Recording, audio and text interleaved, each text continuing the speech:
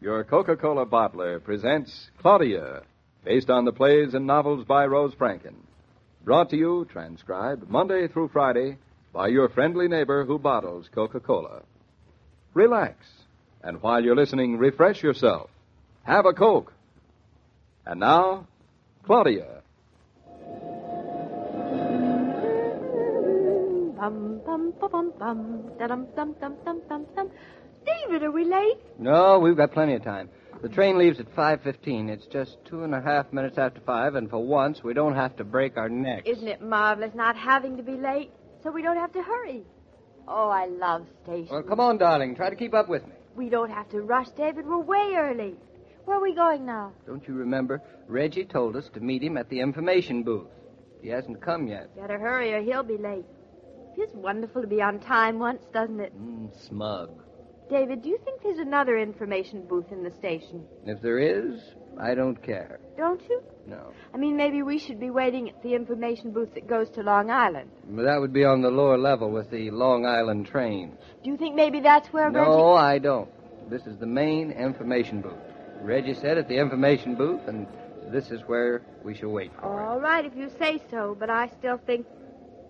Say, David, I just had a thought. When you say upper level and lower level, does that mean that there are some trains that come into the station upwards and some downstairs? That's the general idea. I see. What do you know? Very little. Just because a train is a Long Island train, it knows to come in the Long Island level. I think that's miraculous. It's like the talking horse. Are you serious? A little bit. I wish Reggie would come. He'll be along. That is, if we're waiting for him in the right place. Don't keep saying it. Of course it's the right place. I suppose it is. After all, there are lots of other people waiting for other people here, too. David, why can't we go places more often? Where would you like to go? Oh, any place. Stations are so exciting. Say, I forgot. I've got to go buy the tickets. Why did you go now? And leave you alone in the middle of a railroad station? I know better. I'm not quite ready to lose you forever, darling. Oh, that's sweet, David. That's one of the sweetest things you ever said to me. Well, I didn't mean it that way. You didn't? But I hope Reggie comes in time for me to buy the tickets in the station. I don't like buying tickets on a train. You can buy tickets on the train? Mm-hmm. That is wonderful. It's not wonderful. It's sloppy. What's sloppy about it? Well, they have ticket offices in the station just so people will buy their tickets before they get on the train.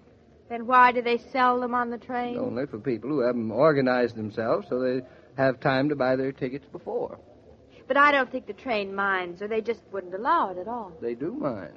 Why? Because it complicates their bookkeeping. I don't see how anything could complicate their bookkeeping. So complicated already. How do you know? How on earth do they ever keep track of all the little tickets they sell? And all the pennies they get? Well, I get a great big Every bag. ticket costs 97 cents. Depends on where you're going. Or 43 cents. Or 66 cents. Give me one of your 66. Why can't tickets cost... David, are you listening to me? I'm listening. Why can't tickets cost nice round numbers? You mean like $1? So simple. And the tickets, they punch them here, they punch them there, they tear them in half. Somebody else gives you something else that you stick on the back of your chair. But we haven't gotten a chair yet. We have to get and on then somebody else comes along and picks it up. What? So you'd think there was a simpler way of doing it. When you think of it, write the president of the Pennsylvania Railroad. I'm sure he'd be very glad to hear from you. I'm sure he will, too. I'll do it tonight. Darn, Reggie, it's my fault. I should have known better than to try to meet someone in a station. Darling, I hate to say anything. Do you think maybe we are waiting at the wrong information desk? We are waiting at the right one. If Reggie is at the other one, he's at the wrong. Do you want me to go and see? I do not. You'll get lost. It's only just downstairs, you said so? Well, I'll go and see if that's where Reggie is. Don't get lost. Now, don't you dare move from here, darling, or we'll never get together again. You hear me? David, be careful. Don't get on a train by mistake. I'll do my best. Now stay right there. You forgot something. What is it, darling? You forgot to say goodbye. Goodbye. Goodbye, darling. Have a nice trip. Darling, look, not here in front of all these people. This is a railroad station, David.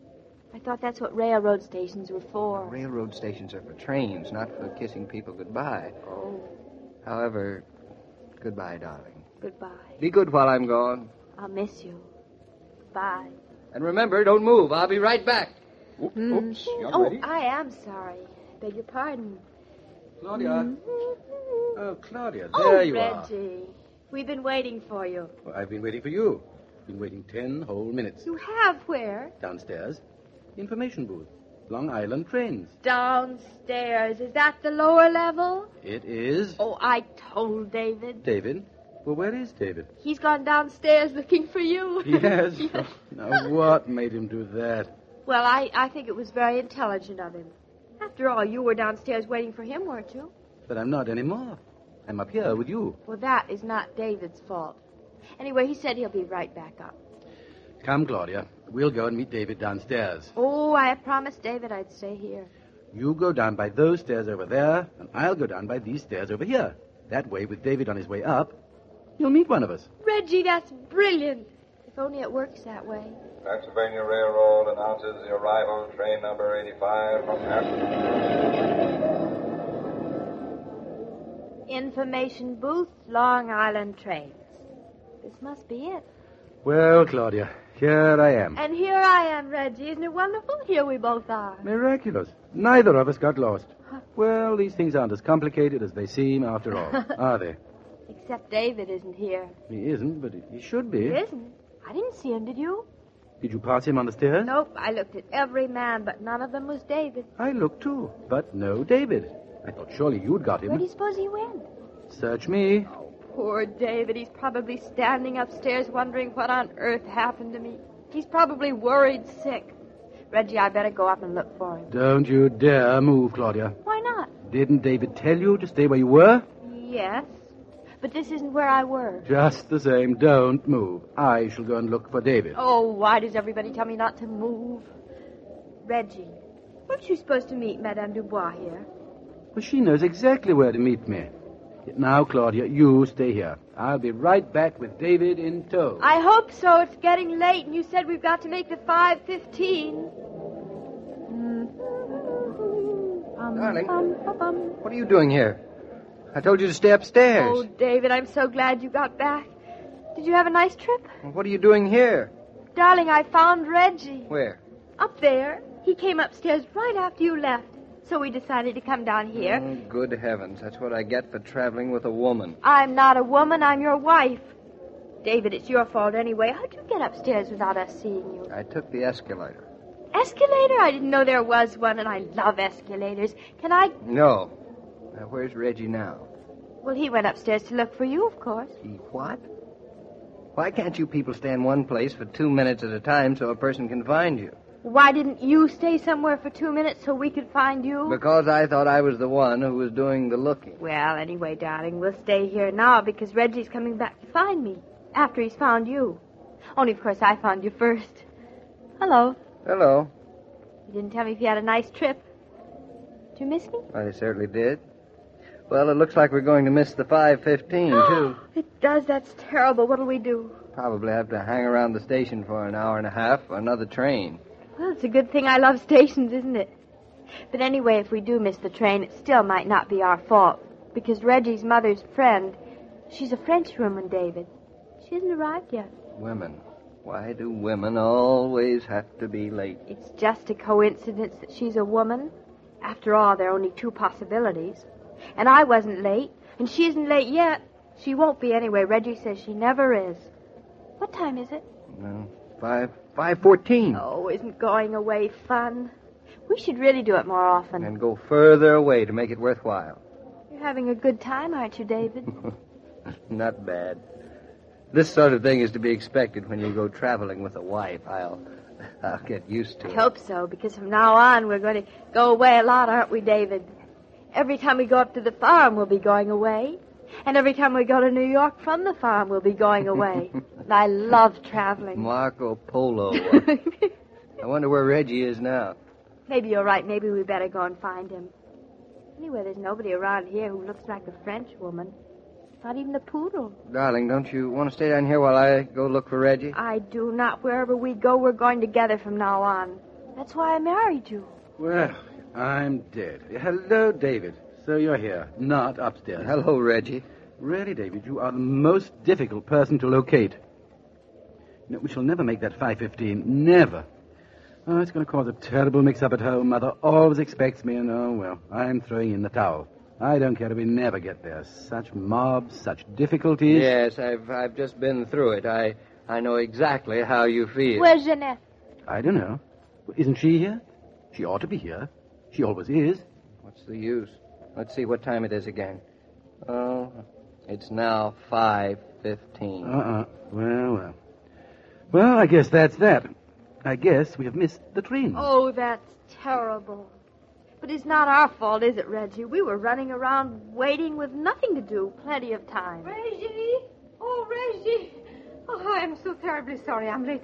That awful taxi man drove me all around New York. Hello, Janet. That's all right. Madame Dubois, Mr. and Mrs. Norton. Hello, Madame Dubois. Very happy to meet you. Bonjour. Charmé, terribly sorry about the train. Oh, that's all right. That gives me time to go and ride the escalator. I'll be right back, David. Well, I suppose we'll just have to wait around for the next one. And then there'll be the chauffeur waiting and dinner late. And oh, really, I do hate these confusions. Well, so do I. I was running up and down these steps here for at least 10 minutes. Say, tell me, Reggie, what time is the next train? It's not a point of when the next train is. I've always taken the 5:15, and I have yet to wait. Say, enough talking. We better go quick. The next train is the 5:19. The 5:19? The 5:19? Let's see, that only gives it... Wait just a minute. Claudia! Wait a minute. I'll have to look for Claudia. Where'd she go? Now, Claudia!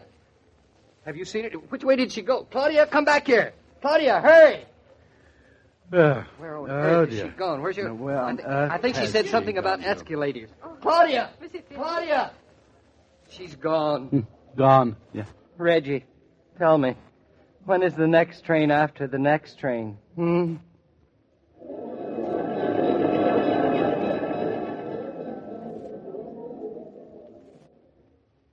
Put in a carton of Coke, you say to the grocer, while another customer is saying, I want a case of Coca-Cola. Both of you are asking for the same thing. Both are trademarks of the Coca-Cola Company. Ask for either, and you get delicious, wholesome refreshment. You get the drink that gives you, your family, and your guests the pause that refreshes. Well, Mr. King, we didn't make it. Not even the 5:19, Mr. Finch? Not even. Claudia is so very fond of escalators. As a matter of fact, I have rather a good time on them myself. Don't we all? Because we like something for nothing. On an escalator, you go upstairs, on stairs, at no effort whatsoever. They're still something of a toy, aren't they? And all grown-up love toys. Electric trains, especially. I hope Claudia and David will buy an electric train for their expected child soon, so I can have a whack at it. Well, they're going to buy him something, but I don't know exactly what it is on Monday. Come around then, Mr. Finch. You'll find out. I'll be there. Well, now I'd better rush along, or I'll also miss the 6:03. Goodbye, Mr. King. Have a nice weekend. Same to you, Mr. Finch. Goodbye. And, as I was saying, every day, Monday through Friday, Claudia comes to you, transcribed, with the best wishes of your friendly neighbor who bottles Coca-Cola. So listen again Monday at the same time. And now this is Joe King saying au revoir. And remember, whoever you are, whatever you do, wherever you may be, when you think of refreshment, think of Coca-Cola. For ice-cold Coca-Cola makes any pause the pause that refreshes. These programs star Catherine Bard as Claudia and Paul Crabtree as David. And the entire production is supervised and directed by William Brown Maloney. And now here's a word from your friendly neighbor who bottles Coca-Cola.